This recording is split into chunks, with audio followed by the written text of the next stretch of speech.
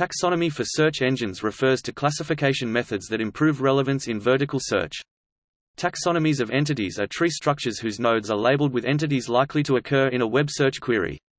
Searchers use these trees to match keywords from a search query to keywords from answers or snippets. Taxonomies, thesauri and concept hierarchies are crucial components for many applications of information retrieval, natural language processing and knowledge management. Building, tuning and managing taxonomies and ontologies are costly since a lot of manual operations are required. A number of studies propose the automated building of taxonomies based on linguistic resources and/or statistical machine learning. A number of tools using SKOS standard, including Unilexicon, Poolparty and Lexaurus Editor to name a few, are also available to streamline work with taxonomies. Web mining is one approach to build a search engine taxonomy.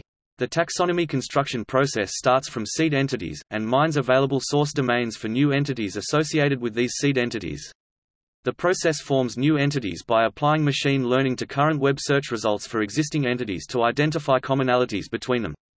These commonality expressions then form parameters of existing entities, and turn into new entities at the next learning iteration.